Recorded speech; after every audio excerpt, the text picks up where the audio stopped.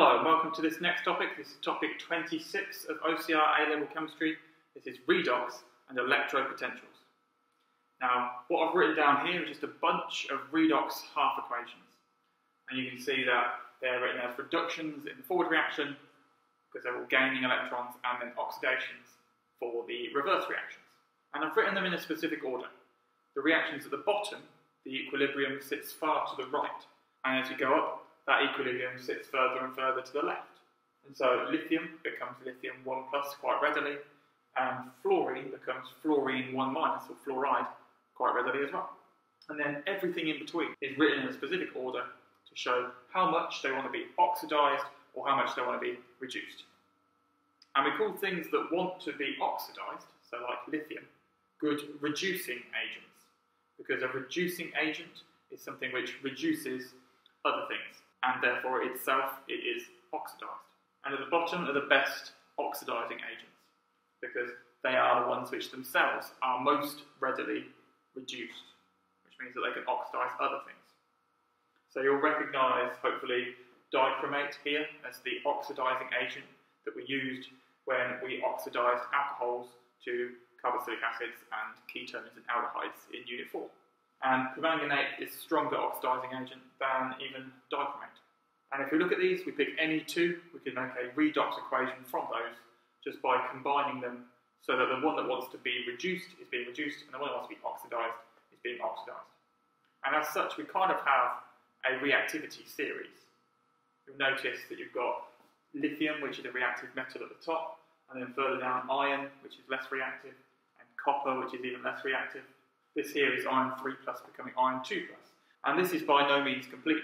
I've just taken a handful of the different reductions that can happen and written those out in order. So let's do that. I'm just going to pick two at random and make a redox equation from those, a full redox equation. Okay, so I'm just going to use this aluminium 3 plus gaining 3 electrons, and this iron 3 plus gaining 1 electron become iron 2 plus.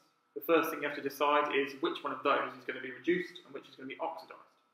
So the one which is going to be reduced is the one which is further down, so that's iron 3 plus being reduced to iron 2 plus.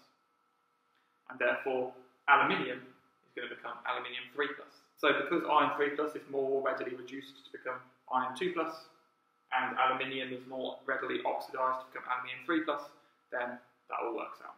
The other thing we have to do is make sure that the electron transfer is the same. So in this one, there's 3 electrons being transferred. But in this one, there's only 1 electron being transferred. So first of all, you need to balance the electrons, and then essentially just add them together. So what I've done is I've rewritten the aluminium one as an oxidation reaction, so aluminium losing 3 electrons. And then I've times the iron one all by 3. So there's 3 iron 3 plus, each gaining an electron, so 3 electrons to make 3 iron 2 plus. Then all you do is you add the left-hand side, add the right-hand side, and these 3 electrons will cancel out because that's why we made them the same, so that it was just a normal redox reaction. And what I like to do at the end is just to check everything balances, so aluminium, aluminium, iron, iron, but also check that the charge is balanced. So here I've got 9 plus, and then 3 plus, and another 6 makes 9 plus. So with redox equations, I always check using charge as well as the normal balancing methods to make sure it balances out.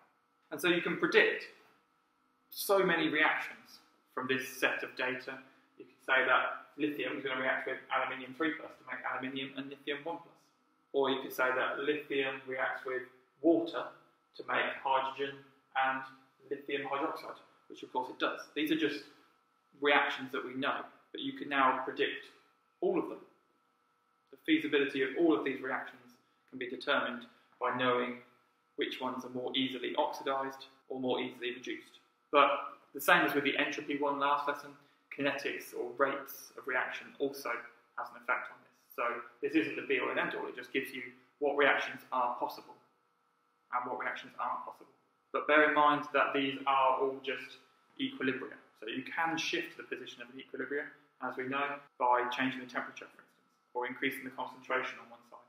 And there's a thing called a redox titration. Now the titrations we've done so far have been acid-base titrations, where the acid and the base react to make water, and then you measure the endpoint using pH methods, like indicators which change via pH. But you can do that also using a redox reaction. And there's one here, second from the bottom, that you can use. If you're oxidising something using manganate 7, manganate 7 is a deep purple. Once all the manganate's been used up, you end up with manganese 2+, which is a very pale pink colour, almost colourless. So there's a very obvious endpoint to this reaction. Once all the manganate 7 has been used, there's no colour left. And you can do a similar thing with thiosulfate. Now, thiosulfate reacts with iodine to make peroxidized sulfate and iodide. And only one of those things is coloured, and that's the iodine.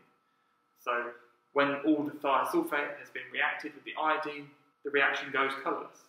And you can test the endpoint of that using starch as well, because if you add starch to something that contains iodine, it goes a deep blue-black colour. And in my video on the iodine clock reaction, I'm going to the thiosulfate peroxidized sulfate reaction in much more detail. So make sure you watch that if you want any more details about that reaction. So we've got all of this data, and it's qualitative, because all I've just done is put them in an order. And the next thing I'm going to talk about is how to make all this data quantitative, which makes it just more useful. And to do that, what we really need to do is set a standard.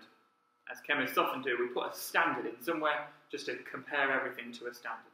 And the standard we use is this one. 2H plus gaining 2 electrons to make hydrogen. We call that the standard, and then we compare everything to that. So we set hydrogen as 0, at 0, 1. Now, because these are all about electron transfers and the potential for electrons to be gained or lost by something, then if you have 2 of them, then what you've actually got is a potential difference, a voltage between 2 halves of a reaction. And the bigger the difference, the bigger the voltage.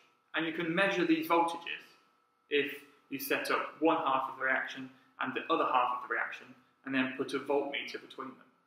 So I'm just going to put them up on the board to show you how you would set up to measure a standard electrode potential, which is what these are called. Each of these makes 1 electrode. You pick 2, each one forms 1/2 of a cell, and then you put them together, and then the voltage of that cell is determined by how different they are in terms of their oxidation and reduction, or how much they want electrons, or how much they don't want electrons. And to do this and keep it super standard, as we know chemists always like to, we have to use standard conditions. So room temperature and pressure, and standard solutions, which is 1 molar solutions. And what I'm going to draw first of all is how you would do this for just calculating the standard electrode potential of each of these. And to measure the standard electrode potential of them, you have to use the standard electrode and put one of the other ones as the other electrode. So we're going to have half of the cell, which is the standard half cell, which is the hydrogen one, and then the other half cell as one of the other reactions. And so this is the standard cell that you set up. On this side is the standard hydrogen electrode, which has H+, because we need the H+, and hydrogen gas, because we need the hydrogen gas. And this electrode here, because we need some way for the H+ ions and the H2 to change into each other, this electrode is the surface at which that happens. And it's made of platinum to make sure that it's not interfering with the reaction, because platinum is a very inert metal. And in fact, a platinum electrode is used for any of these half cells which don't contain a metal. So over here I've used iron as the electrode because iron is in the equation that I decided to use, which was this one. But if I decided to have used this one, then I'd need a platinum electrode because nothing there is a metal. Other things, I've used 1 molar solutions for the acid and for the iron 2+, because 1 molar solution is the standard.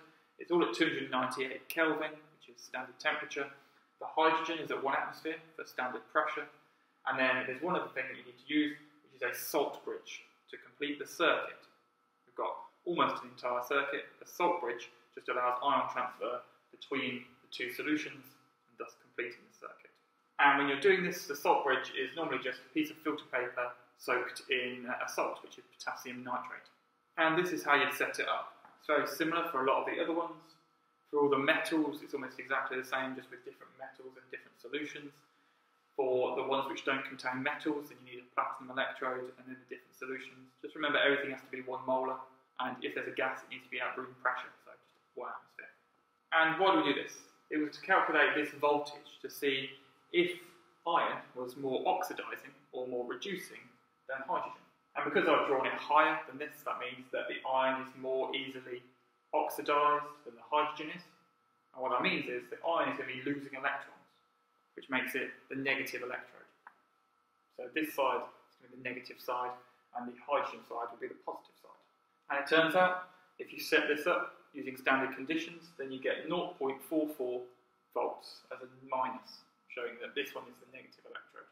And so when I wrote 0.00 here, that means that if I set up two hydrogen electrodes, there's no electron transfer between them one way or the other because they're both the same. So you end up with 0.00 volts. There's no potential for the electrons to go one way or the other because both the electrodes are exactly the same. So all of these reactions have a standard electrode potential, and I'll fill those all in now. And so all the ones above hydrogen are more readily oxidised. All the ones below hydrogen are more readily reduced. And so this number tells you how readily it is reduced. And so when I did that reaction before between aluminium and iron 3+ becoming iron 2+, it was the iron 3+ that became iron 2+ because this one is more positive than this one is.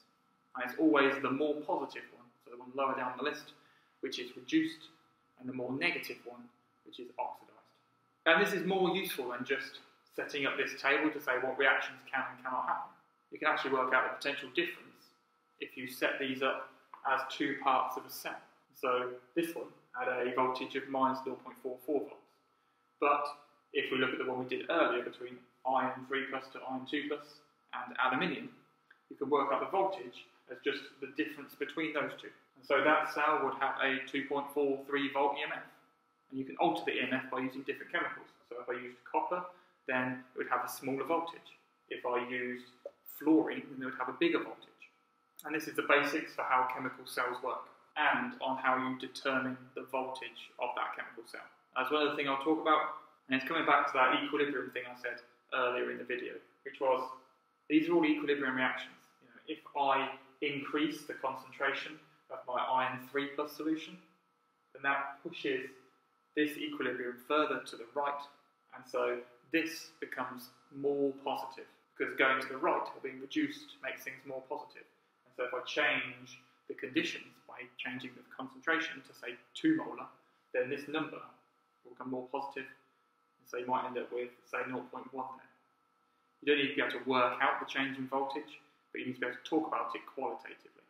And it all comes from equilibrium. So if I go back to that aluminium and iron one we did earlier, if I used a stronger iron 3+ solution, but kept everything else the same, then the voltage of that cell would go up from 2.43. And the more I increased this concentration, the higher it would go. Equally, if I lowered the concentration of iron 2+, you get the same happening. And you could do both of those. Or you could change the concentration of the aluminium solution. And so there's lots of things which affect these. These are all just standard, which means that they're done at a very specific temperature, pressure, and with concentrations of exactly 1 molar. And if you change any of those things, then you change these numbers, and you can change them to suit you. So if you want to change the voltage, then you can change the voltage. And with these, I think it's very easy to just think in your mind just about displacement reactions. So you think about aluminium and iron. Aluminium is more reactive than iron, so aluminium becomes a 3+ iron, and iron 2+ becomes a metal. So just a normal displacement reaction.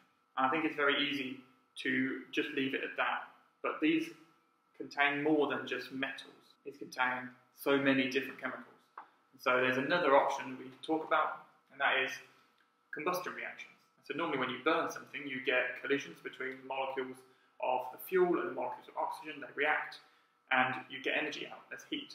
But what you can do, the same as you can do with other things, is instead of colliding them together, is put them both in contact with the same electrolyte. You get a transfer of ions through the electrolyte and a transfer of electrons through a wire. And so you can set it up to be a cell. And that's how hydrogen fuel cells work, and actually all fuel cells. You have basically a combustion reaction, but you separate the oxygen from the fuel. And so you have to transfer the electrons via a wire, and then you can use that electricity to power something. And that's how fuel cells work. And so there's one example here. This is just a simple hydrogen fuel cell with an acid electrolyte. On this side you get hydrogen becoming H+ ions and electrons. And then on the other side, those H+ ions and electrons combine with oxygen or half an oxygen molecule to make water. And so you can see hopefully that it's H2 plus half O2 makes H2O, so just a normal combustion of hydrogen reaction. But the two H plus ions and the two electrons get transferred through this solution, and the electrons go through the wire, and then whatever you put here, it powers it. So it could be a motor, or if we put a voltmeter there, then we can measure the voltage of this. Now this is obviously just a standard hydrogen electrode, so it has 0, and this is a standard electrode potential for this half equation, and so the voltage of this would be 1.23 if you did it in standard conditions. Obviously, if you change the concentration of your H plus solution, that has an effect. If you change the temperature, it has an effect on the pressure of the hydrogen, the pressure of the oxygen. All of these things have an effect, and so this voltage can be changed, but it's the basics of using fuel cells that you need to understand, which is you separate the oxygen and the fuel, and then you do the reaction, but via an electrolyte medium and a wire, which the current then is used to power stuff. And that is it for this topic on redox and electrode potentials. Hope you can join me in the next one. Goodbye.